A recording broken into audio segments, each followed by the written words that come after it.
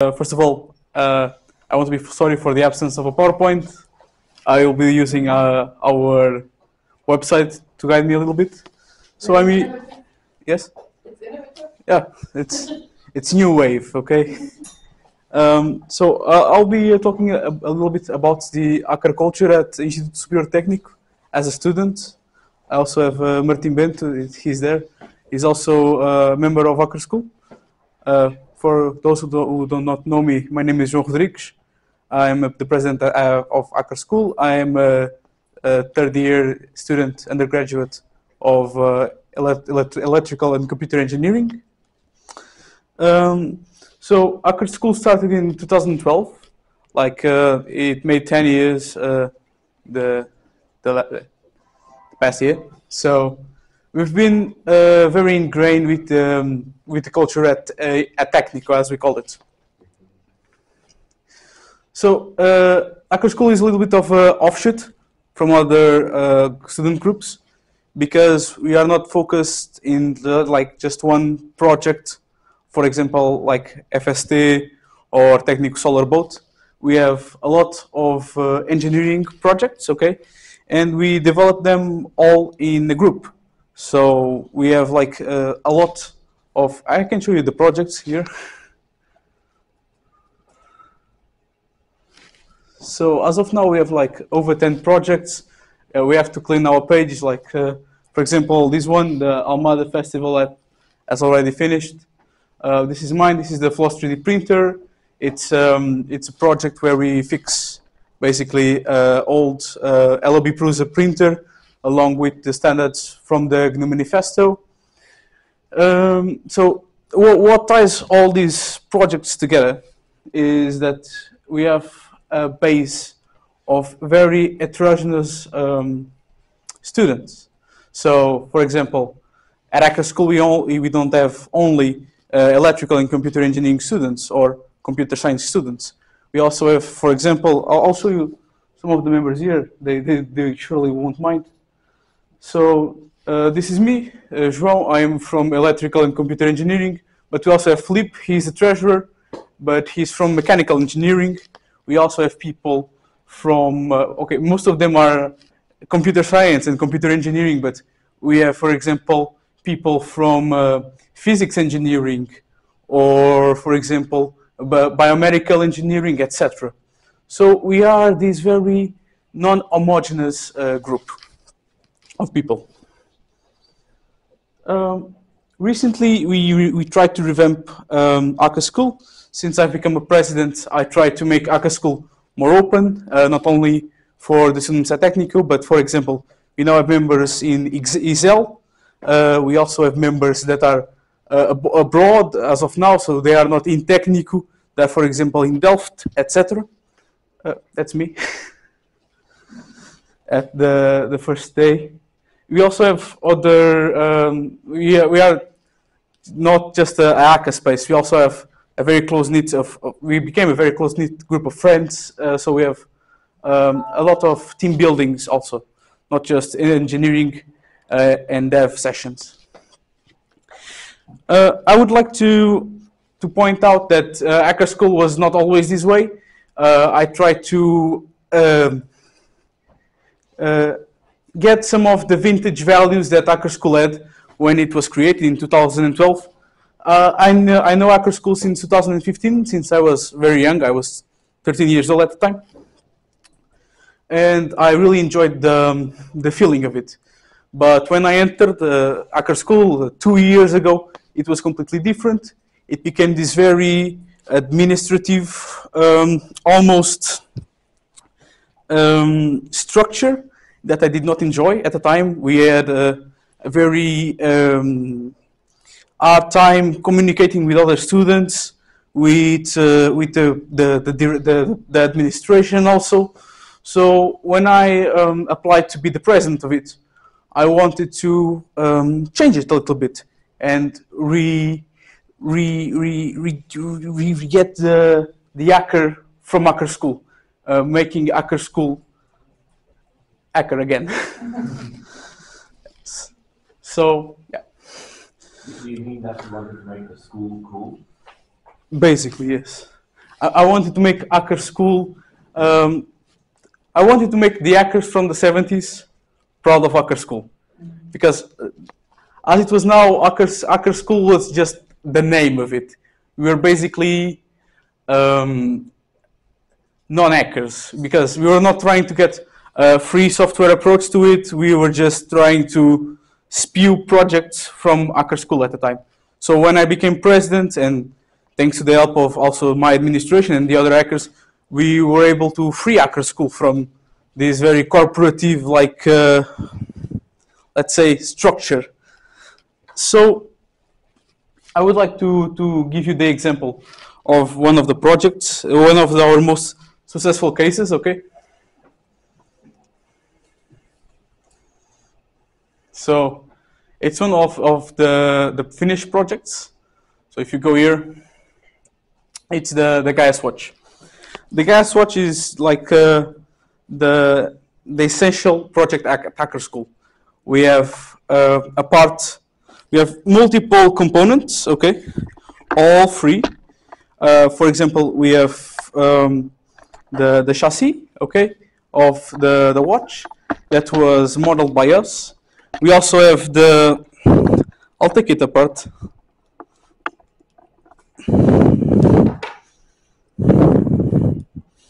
So sorry. We also have the board.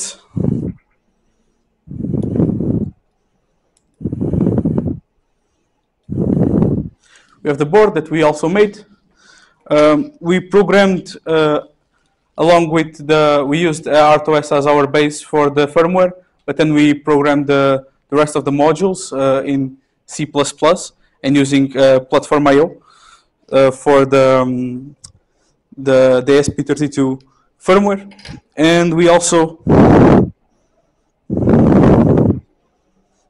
one second, and we also have the app.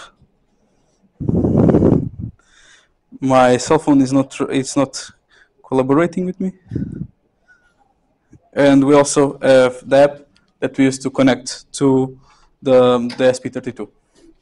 So all of this together makes a functional product, as someone said before, a proof of concept. Okay, it's not a very sleek and beautiful design. It's a mix of it looks like between a bomb and the Ben 10 watch, but it's functional. So I'll proceed to show you. Easy assemble. I'll proceed to show you how it works. So I forgot the battery.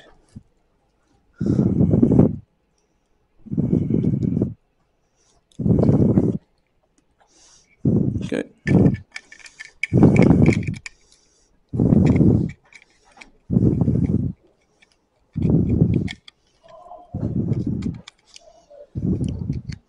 Fits like a glove. So I just need to go to the application. 1 second. I'll first of all turn on the Bluetooth.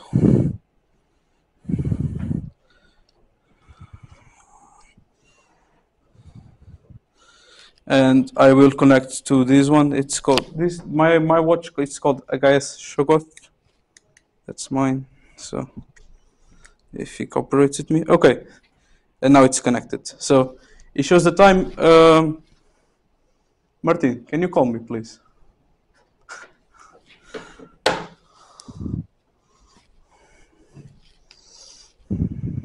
I usually have my cell phone like turned off, so it's probably the first time in our 3 years of friendship that is calling me. So now you can see it's receiving the message. It should buzz, but I borked the buzzer while I was assembling the watch. So it works. It also works with the OtherBit API to get a viewing of the weather. And it also has like other features, and it's fully expandable. So if you know a little bit of C++, you can make your own modules and load them into the watch. You can simply go to here.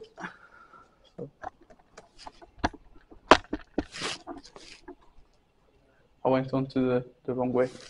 So if you go to GitHub.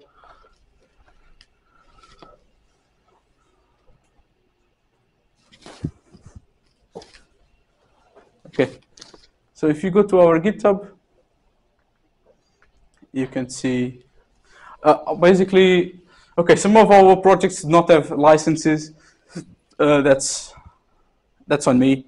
I should have been adding the licenses, and I said, oh, please add your license to the project. So for example, as you can see now, it uses GPL version 3. Most of them use either GPL or the Apache license. Let's see. Edit this. So here in our repository, you have the 3D model for the case. You have the Android part, which is for the application. You can also have the PCB, so you can make your the PCB at home. And then the HSWatch is actually it's the source. So you can go here. I'm sorry for the lack of comments. So no comments. It was made by an electrical and computer engineering student. We do not know how to program. Yes, the LSIF sequence, very polished code. So you can simply, for example, if you want, in the workshops we made one that would get you a random string from a random string API generator. So yeah, you can just create a little module with C++, flash it onto the board, and you'll have your own personalized HSWatch. Overall, Akka School, it's like this little bastion of Akka culture at Instituto Superior Técnico. We try to connect with other student groups like FST, which is the formal student group. We have a pretty good friendship with them. We share the same lab sometimes. But like, we are a little bit of a unique group because we are the only student group that will put their code for everyone to see and share and freely modify. We also are one of, except for a formal student, we also have a very diverse community with a lot of students from, for example, we had like a president from mining engineer, which you wouldn't normally associate with agriculture, but it makes sense when you have it there. So overall, this is Akka School. We were supported by IST. Now we are basically independent in a sorts. We still use their spaces, but we don't have much funding from them. So yeah, we'll be at Maker Fair if anyone wants to join us at 24 and 25 February at the Up Creative do Beato, Marvila. If somebody wants to see some of our projects that have been in development. So that's about it. Thank you for coming to my dev talk. Thank you. Can I make a question? Yes, yes. Do you have students from Tagus or only from? No, we have students from everywhere, even Tagus. So I think, for example, Bianca, which is in the direction, she's a computer science student, but she's from Tagus also. She's from the marketing department. And we also have some students from LETI, telecommunications and information systems. So yeah. Do you use the same license for the case, so all the hardware, casing and PCBs and the software? Yeah. It's all covered by the same license. Sorry? It's covered by the same license, all of them. I think that the project, as of it stands now, has no license, because I haven't talked with that to Pedro. But it should be GPL. Okay. I think that this one is under Apache, and the rest of them is under GPL. The Android is under Apache because Felipe really likes the Apache license. Okay. I don't have like a very good explanation. I should have Felipe here. Any extra question? Challenges. So, what do you struggle with? What would you need help with? Well, I think we mostly struggle with students being at ACA school.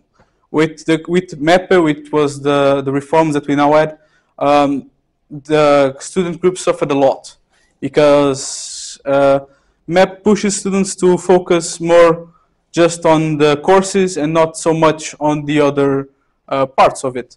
And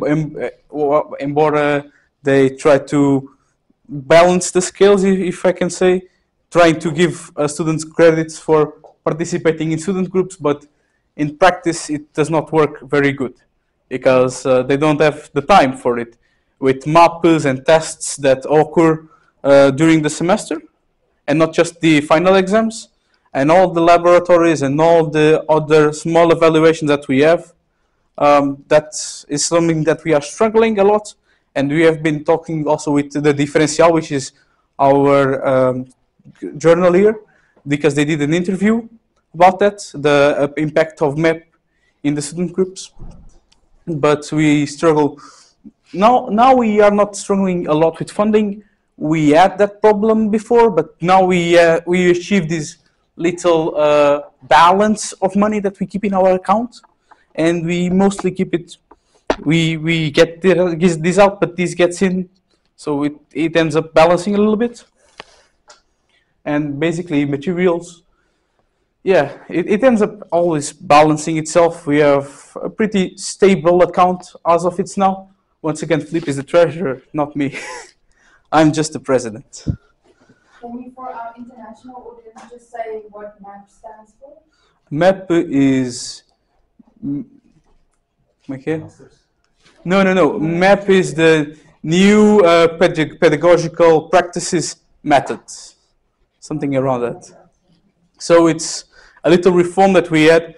Basically, some of our undergraduate students, we had the bachelor's degree, but some of the bachelor's degree were not covered by the Bologna standard. For example, myself included, me and Martin are from the electrical and computer engineering course, and we are just in the integrated masters. But now we also they changed it into a master's in Bologna masters in electrical and computer engineering, and the bachelor's degree. So yeah, so that changed a little bit, and the courses also they changed all of the structure. It's a bit of a mess, let's say. MAP more like mess. Any more questions? So, Yes. what about links to other student groups, collaborations that you do on a regular basis, like you mentioned the Differential? Yes. There was also, there's no longer, but there used to be Zero, The Radio Zero, yes. Radio, which Yes. I was part of. Yes. And I mean, there should be many others. There used to be at least. So do you have some of those collaborations?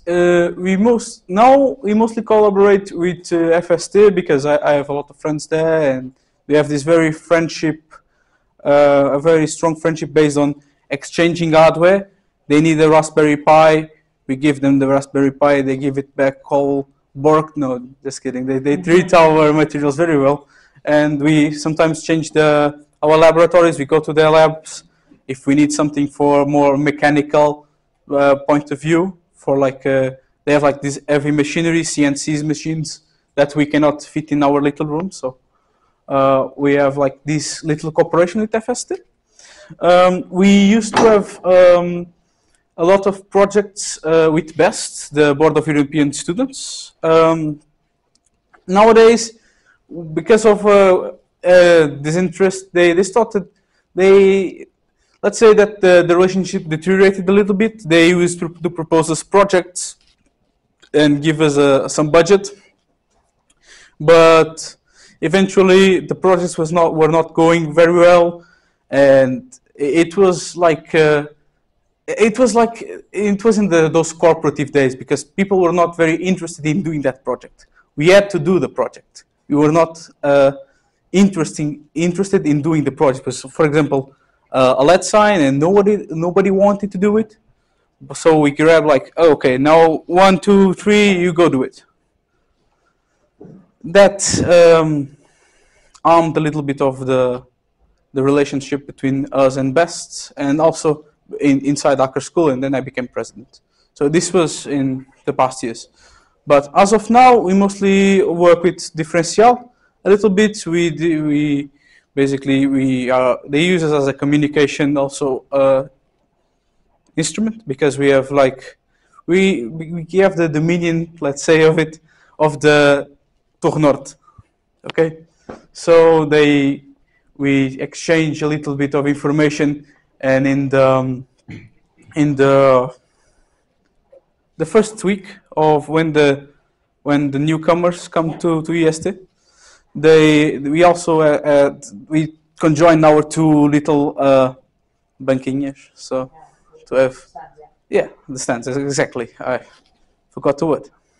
Yeah, and what about a column or something in Differential, or an article, something like that? That could be a good idea. We had like some events that we wanted to do with Differential, because Differential also manages a lot of the exhibitions and movie exhibitions. So we were talking with Differential to make a hacker week where we exhibit some documentaries and other films related with hacker culture. So, for example, the Revolution OS and other little movies that we'd like to have them show it to people. So yeah, and we also work with the twin sister of Differential, which is the Lounge, which they also are located in the informatics building there. Yeah. And what about? You said that you're going to be on the Maker Fair. Yes. And have you had contact with other maker spaces like Outlab or Mill or something like that? No, I did not. I didn't even know that Mill existed until you told me yesterday.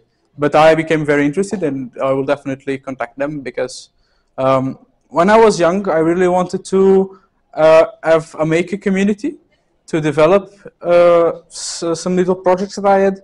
And that's why I joined Hacker School when I came to Instituto Superior Técnico. But now I see that there was a lot of communities that were doing that work, and I didn't even know. So yes, we are interested in doing that. We had like this little collaboration with FabLab some time ago, because like 5 years ago, because of our the Hacker Entertainment System, which was a little remote that was copying the Nintendo Entertainment System one. And we made it using Arduino and the Go language, and we made the board and all of that. And we also made the casing, and that's where FabLab entered, because they have the MDF cutting machinery. That's also when I met the Hacker School community. Cool. Yeah. So, like you're doing so amazing. Where would you want to see this 10 years from now? Well, I'd like to see it exactly where it is, in Técnico, in the same little room with Senor Duarte helping us with our stuff.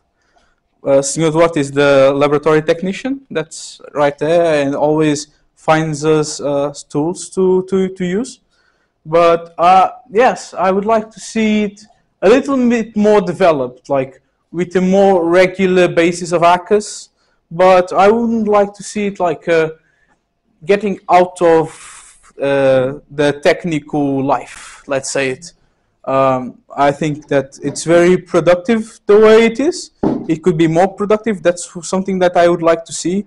A more productive hacker school with a more regular base of hackers. But overall, I'd like it to keep a bit of the same.